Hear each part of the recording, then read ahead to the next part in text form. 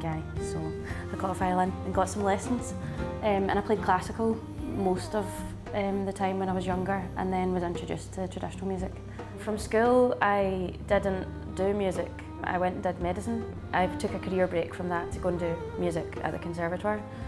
And then actually that same year went to Uddevalla, which is part of why the album's called Uddevalla. So yeah, it's been a bit of a journey.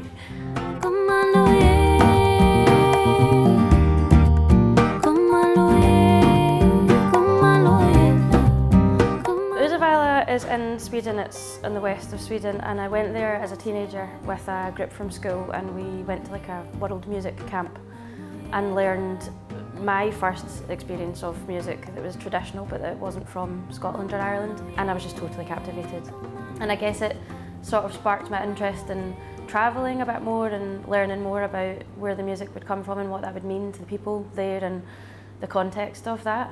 And then years later, when I had failed uni and was having a bit of a moment to myself, went back to Uddevalla and just felt dead, like grounded and like myself. So it's quite a special place to me.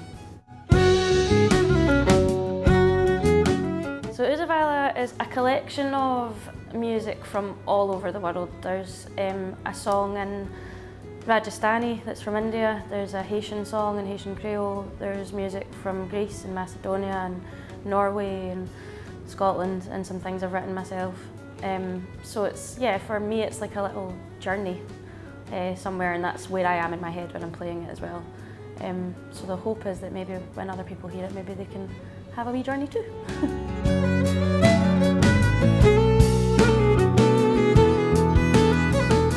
I mean, I'm biased, but I think Scotland's the best.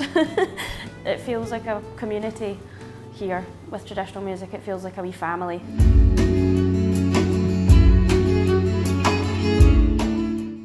Celtic Connections is just, to me, the most like symbolic time where you really feel that, you really see it, like everyone in one place doing the thing, trying to make sure that the thing continues and that the music lasts, outlives us.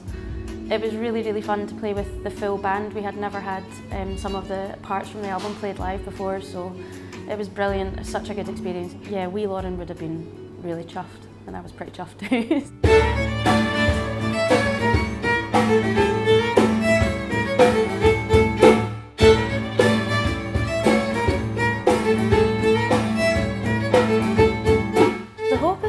People listen to the album, I suppose, and get something from it.